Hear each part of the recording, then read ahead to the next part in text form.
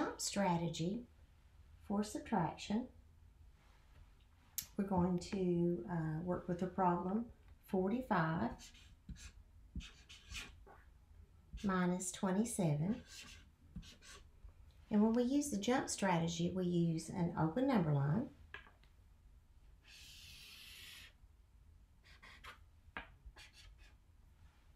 And we're going to start with the 45 on our number line.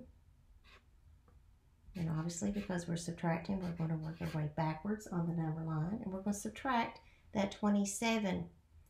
And with 27, we have 2 tens.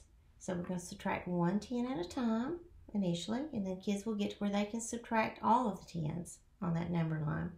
But for now, we're going to make a jump of 10.